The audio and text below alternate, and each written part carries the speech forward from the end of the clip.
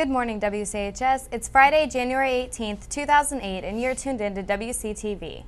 For the lowdown on PVTV, the new and improved cheerleaders, and a closer look at the hard work the show choir's been doing, stay tuned.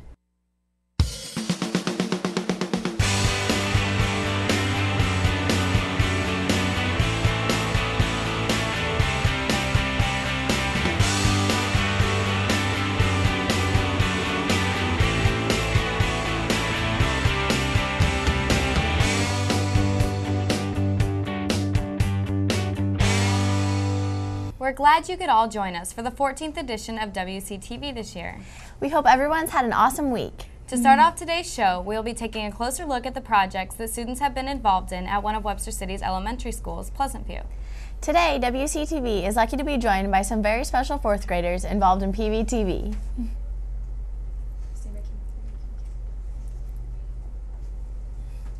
WCTV's own Bailey Anderson has been passing the mic around at Pleasant View to get the story of what PVTV is all about.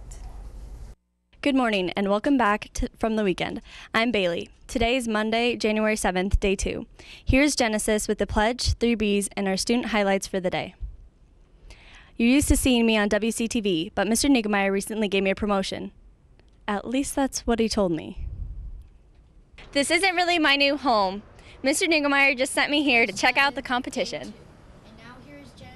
When the bell rings and the kids rush into the school, the fourth graders get back to business. When do you tape PVTV and when is it on air? We usually tape it right after lunch and then we air it the next morning as the morning announcements. How long does it take to tape PVTV? It varies on the day, usually about 10 to 15 minutes as long as everybody reads well. When was PVTV started? It was started about 10 years ago by Mr. Duncan. The information that is put on PVTV is based on what is going on around the school, featuring a word of the day and other things that make it into the great production that it is. It's just that I like to think that I'm actually on TV for PVTV, and I like to talk to my other friends on PVTV. I like when you get recognized in student spotlights and it helps you become better readers. This benefits the students involved with PVTV because they become more confident and become better readers. This also benefits the viewers as well.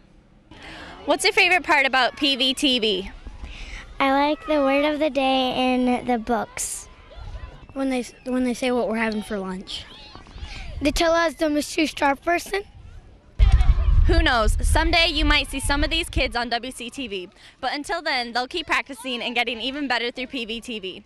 I'm Bailey Anderson reporting for WCTV, and you never know, there's a lot of kids I could be scouting today in the future.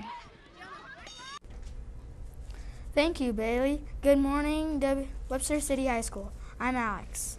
And I'm Riley, and we are just 2 of the 4th graders in PVTV. We decided to give Kelsey and Kathleen a little break. So, Alex, have you been to any of the basketball games or wrestling meets this year? Yeah, and it's exciting that all of the Lynx teams have been working hard this year. But they aren't the only ones who have been hard at work. The Lynx cheerleaders have been very busy training for the games and meets this winter season. Carl Moen has the inside scoop on the cheerleading makeover. From thunderous footsteps in the hallways to these practicing cheerleaders, the effects of the cheerleading makeover are all over the school. What exactly is a cheerleading makeover? The New World Dictionary states that a cheerleading makeover is the point in time when the cheer coach switches from Coach Tanner to Coach Olson. Every day after school, Coach Olson leads the cheerleading squad in laps around the school and various stretches for all the cheerleaders to perform at their personal best. What do you like best about the new style of cheerleading practice? We're improving on jumps, motions, flexibility, and technique, and everything in between. What's the hardest part about cheerleading practice?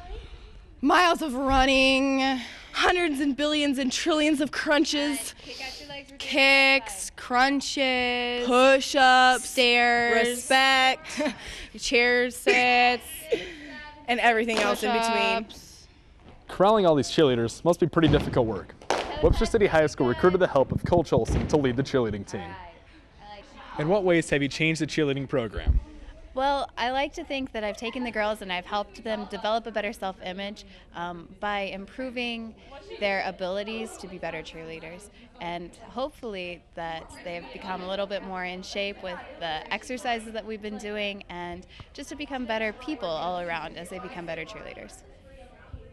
The cheerleading makeover seemed like a very necessary part to the cheerleading program at WCHS. I'm glad I was here to witness this awesome transition. This is Carmel for WCTV. And I gotta go. Thanks, Carl. The cheerleaders put a lot of effort into their training and practices, and it looks like it's really paying off. So get out and support the Lynx cheerleaders at any of the basketball games or wrestling meets. Tonight, the boys and girls basketball teams face off against the Bishop Garrigan Golden Bears in Algona. Girls start at 6:15 and boys will follow at 7:45. Good luck to the wrestlers on Saturday at the North Central Conference Wrestling Meet in Clarion Goldfield. Bring us back a championship trophy, guys. Kathleen, do you know who else has an upcoming competition?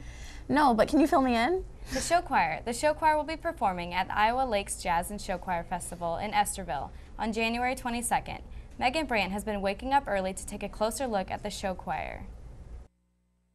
While the rest of Webster City High School is asleep in their beds only dreaming of stardom, the 46 members of the Webster City Show Choir are awake and shining at 7:15 each Wednesday and Friday morning to perfect the multiple songs for their upcoming competitions. In addition to the twice-a-week morning practices, the already involved and time-consumed members are hustling after their other practices to get to the Monday night practices from 7 to 9 p.m.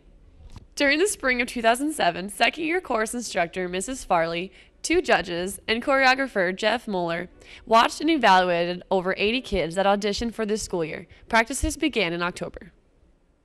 What sort of kids do you look for to be successful in show choir?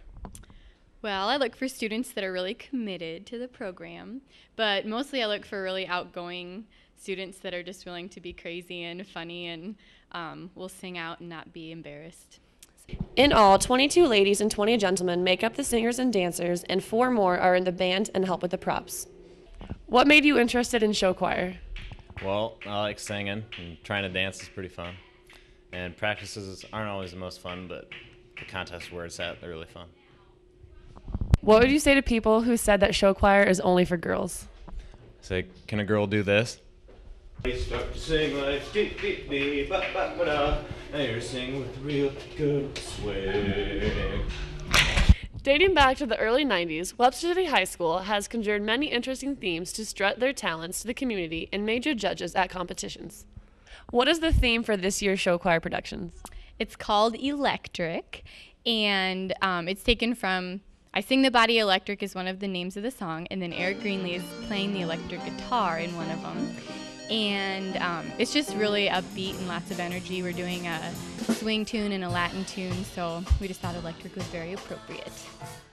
On January 28th, the show choir will venture to Forest City to expose the hard work and talents of the group in the State Show Choir Festival. Preceding the state competition, they have many more renowned competitions to take part in. I'd like to thank the band members for all their hard work, for our show choir managers, I couldn't do it without you, for the vocal boosters for all their support, and for our many supportive parents, and of course, all our happy students. Thanks, Megan. Good luck to the show choir at their upcoming competition. That's all we have for you today. Tune in next week for an in-depth look at WCTV. We would like to thank PVTV for coming and visiting today. And to Riley and Alex for helping us out at the anchor desk. See you next week.